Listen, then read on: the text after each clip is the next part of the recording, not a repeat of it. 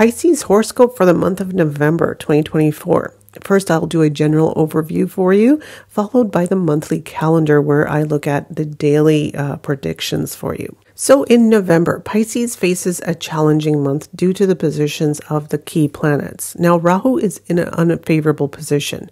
Jupiter is located in the 3rd house, and Saturn is in the 12th house, marking a difficult phase of Sade Sati. So Ketu's placement in the 7th house also brings additional challenges. So this month may test your patience and require careful planning, especially concerning career decisions. So sudden job changes are likely, and they may be unfavorable and could lead to difficulties. So let's take a closer look at career. Now, Saturn's presence in the 12th house indicate a challenging month for your career.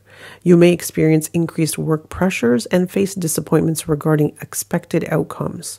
Now, if you're in business, the competition may be intensifying, and you could suffer from significant losses due to pressure from your rivals and your competition. So adapting to new circumstances will be vital.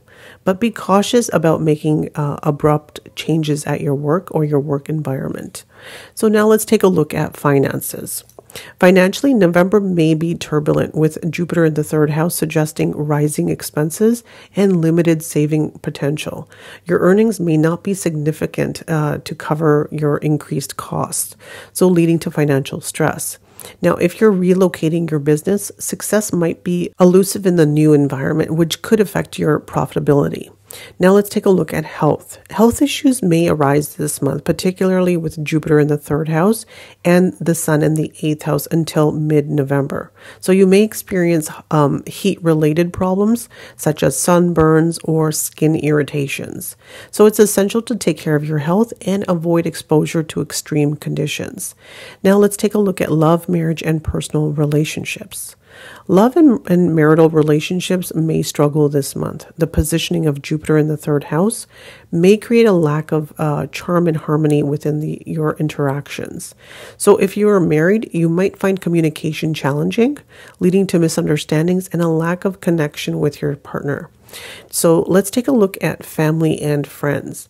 So your family dynamics may also be tested in November, with Jupiter in the 3rd house, resulting in lapse in your communication and potential arguments. So to foster better relationship with family members, adapting to more accommodating attitude will also be necessary to maintain the harmony, and you also need to have shared values within the family. So now let's look at the November calendar for Pisces. The month starts off on a cautious note. The 1st, 2nd, and 3rd, your health will not be at its best on these days.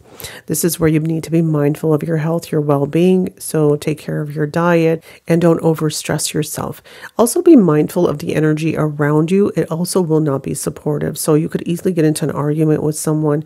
If you're in debt, this is also where you could feel more stressed regarding that debt.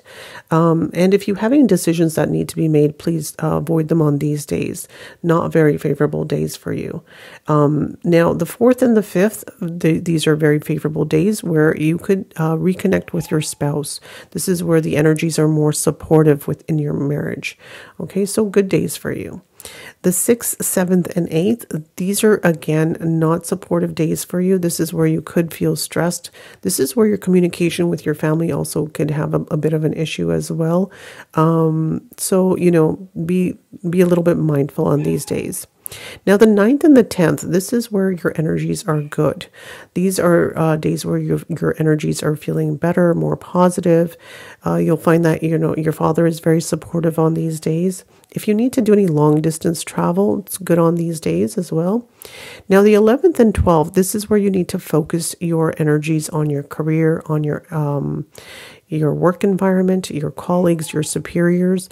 Showcase your talents to the best of your ability. This is not a very favorable month for you regarding career, so you really have to put in the efforts here. And you may not see results, but put in the effort, because down the road, everything that's good to you will come to you. Now, the 13th and the 14th, these are good, fun days. So relax, go out with your friends, have a good time. Spend some time socializing on these days. Now, the 15th and 16th, again, unfavorable days. This is where you can have unexpected expenses. This is where something could come up regarding your health. And this is where you don't feel like you're being supported. You don't feel like you feel alone, you feel isolated. So the energies are not good on these days. The 17th and the 18th, these are your days. These are days where now you're feeling good, you're feeling positive. This is where you recollect your strength and you self-reflect and self-rejuvenate on these days. So good for you. Now, the 19th and 20th, great days for money. Okay. So this is where you want to, cash in on these days. Be mindful of your expenses because it's not a good month for health or for expenses. So be mindful, so save for that rainy day. So the 21st, 22nd, and 23rd, these are also really nice days for you. Nice days for you to spend with your siblings. If you need to take a short trip, if you need to do any local traveling, very positive for that. Maybe take some time and just, work on a hobby so you de-stressed. Very, very good time for that.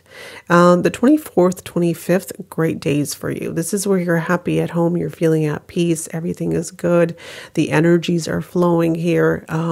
So this week of the 21st to the 27th, great week for you. And the 26th and the 27th, very romantic days if you're single. The creativity will be on a peak here. Great focus also on these days. So that's a great week for you. So you do have like a heavy month, but the week of the 21st is, you'll get all your energies back. You'll feel happy. You'll feel good. Okay. Now the 28th, 29th, and the 30th. Again, this is where your health you need to be mindful of your health here. You need to be mindful of your decisions that you're making here, and the energies that are around you. They won't be as supportive as you need them to be. So just, be mindful of that, and it will pass. Because the 31st is a great day.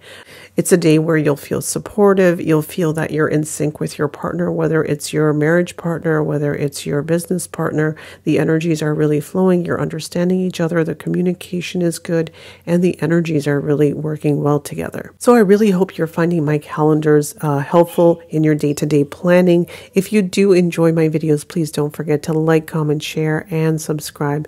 And please, while you're at it, please don't forget to press that bell notification so you don't miss any of my upcoming videos. Your support is greatly appreciated. Thank you so much for being with me today.